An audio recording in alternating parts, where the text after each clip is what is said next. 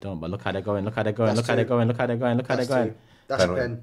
Penalty, red card. That's a penalty. You can't punish him twice, though, can you? So it's a pen. Do not give him a pen in a booking. You can't give him a red card if you give him the pen, I'm pretty sure.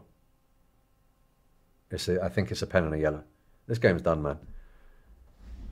We just need to get the fuck out of here. This is an embarrassment. Who played that pass? Who played that short pass?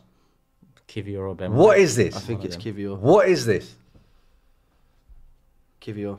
Start to finish, this has been dog shit, bro. 2-0 to Bournemouth. Out, bro. Like... Embarrassing. Embarrassing. And all of the stuff over the summer when we're dissecting last season and we're talking about we will learn from our mistakes and we won't drop points against lesser opposition and we're shoring up at the back and we carry more attacking Sharoy, these men talk fucking shit and then come out with ball knowledge. I'm tired of hearing dickheads online talk about ball knowledge this, ball knowledge that because of Jules 1 or because of fucking tilting the field and all of this shit they do. He lacks ball knowledge. He doesn't know what he's talking about. Have you seen what this guy's done with this? Do you know what the numbers are down but the quality is up? Transfer window 8 out of 10.